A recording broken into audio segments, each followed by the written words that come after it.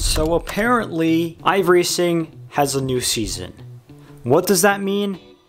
I have no idea. So iRacing is broken up into 4 seasons per calendar year. Each season represents a new opportunity for you to hit the track in a new public series and race for the championship across your favorite racing disciplines and divisions. The only thing that I do know is that the GT4 series has come to a close. Or at least it was no longer there when I was going to go race yesterday.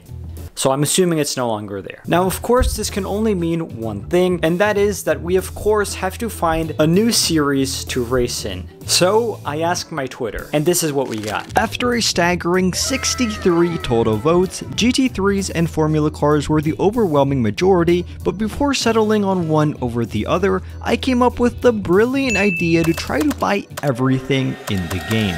But before that, a quick word from the video sponsor. Six Sigma Sim Racing is the #1 Moza and SimMagic dealer in North America and a great value cockpit manufacturer, which I've personally been using for the last year. Learn more about them and enter this month's giveaway of a Thrustmaster TH8A H-pattern shifter down in the video description. Every single car, every single track, every single thing, I want to buy it all at once. Now let me explain. So I've recently discovered that iRacing offers what they call a loyalty discount. Essentially, if you purchase all available fully priced content, meaning all cars and tracks, you receive 30% off the total price. It also happens that I've accumulated quite a bit of iRacing credits from some of you guys for some reason deciding to buy this game using my referral link. So the idea I had was to put everything in my shopping cart, get the 30% discount applied, and basically pay for everything else using my credits and get the entire game for free. It was going to be an absolute OC Racing masterclass. So I'm gonna go ahead and manually click add to cart for every single car and every single track, and then we'll see how much the total is. So this is actually taking a really long time. I feel like there should be an option to add everything to cart. After several minutes of painstakingly adding absolutely everything available on this game to my cart, this is how much it costs.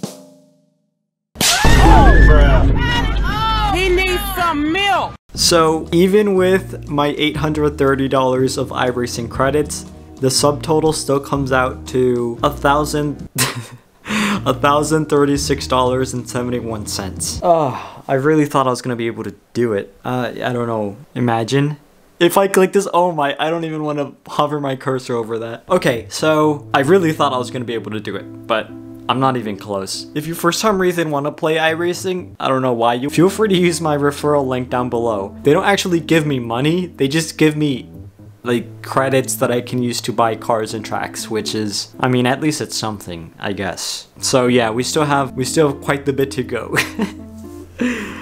Anyway, with that being a total failure, it was now time to find a new series to race in. So I've been staring at all of these options for several minutes now, and after weighing in both the car as well as the track for this week, I've officially made my selection. In this video, I'm going to be racing an F3 car. And now you might be wondering why? Well, because the track. I mean, look at the track. Interlagos is without a doubt, out of all of the other options that I was weighing in, the best track of them all, and I'm actually kind of excited to try out an F3 car. Yes, it was now time to race the Lara F3 and take on this brand new challenge. And well, here's how it went.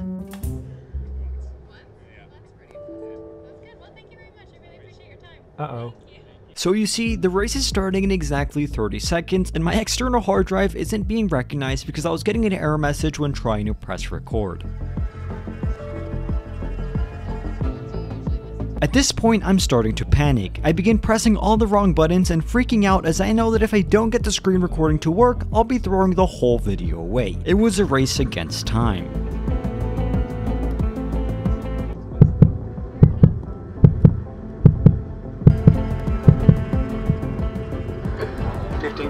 No. Temp is 47. The air temp is 26 Celsius. Okay, Oscar, are you ready? I'm not ready, I'm not ready, I'm not ready, I'm not ready, I'm not ready. Go. I'm not ready. No, no, no, no, no. No, no, no, no, no, no.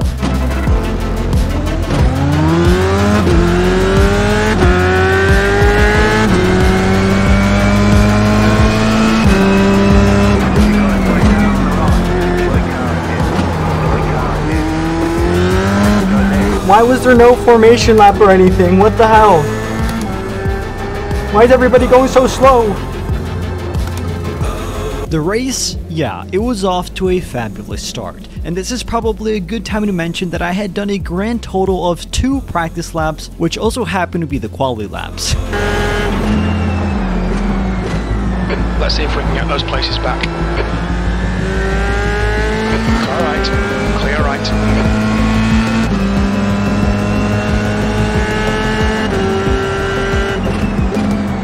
Though the start was anything but ideal, a long race was still ahead, so I knew I had to leave that in the past and keep trying to make ground on those ahead.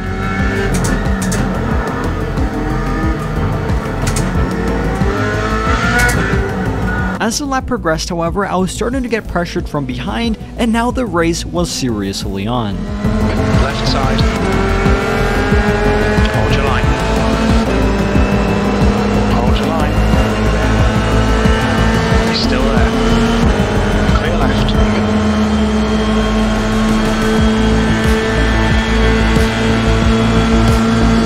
Car left. Clear left. V18.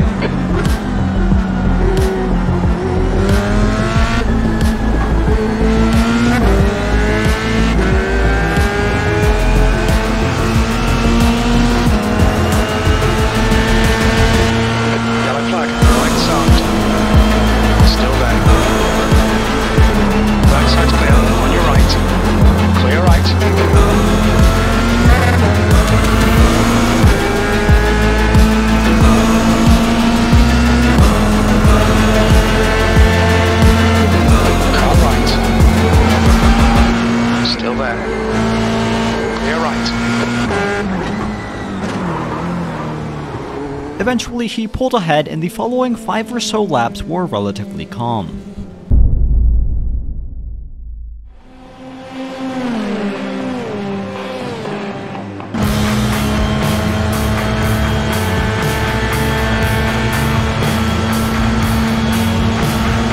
On your right. Clear right, V14. Your last lap time was at 1:33.0. Car right. Hold your line. Still there, right side's clear. Okay, Oscar, don't let this guy distract you.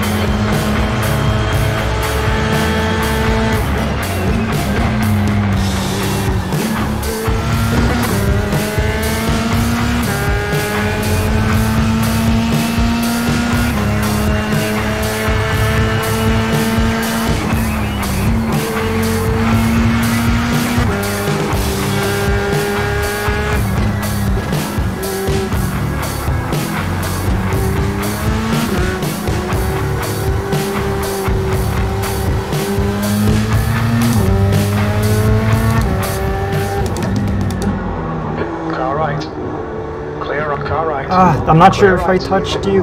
No! Stewards at warmers about track limits. Keep it between the lines. Shut up, bro! I was starting to get frustrated. For starters, I had just lost 3 positions, and midway through this race, I found out that this was going to be a 30-minute session, which means that my suffering was far from over. Regardless, I had no choice but to keep on pushing and try to recover those positions back.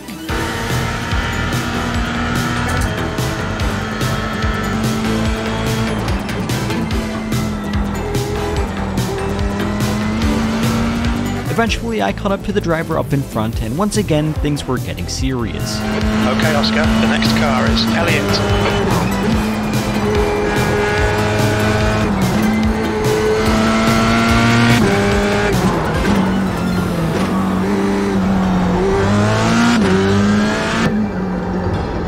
Carla, clear left.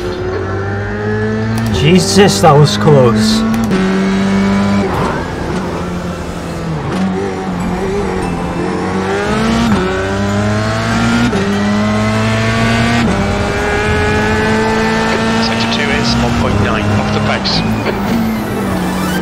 Oh, I'm sorry, I'm so sorry, I'm so sorry, I'm so sorry, I'm so sorry, I'm so sorry. I am so sorry. Where'd you go? Here, take that back. Take it back, take it back, take it back, take it back, take it back. Take it back, okay, good. Clear right. That was definitely my fault, although I do think he had a tendency of braking a little bit early, which is something that I would see again shortly into the lap.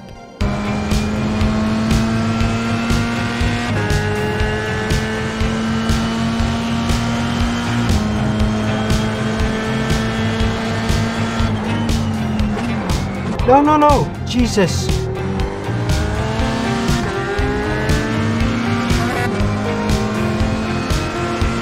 Almost ran back into it.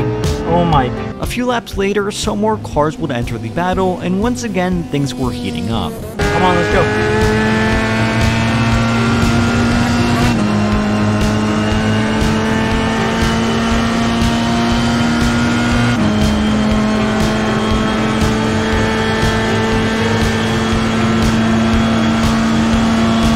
That's half distance. You're looking good for fuel. You've just done a 131.7. What was that? What was that? What was that? And how long is this race? How is that only half?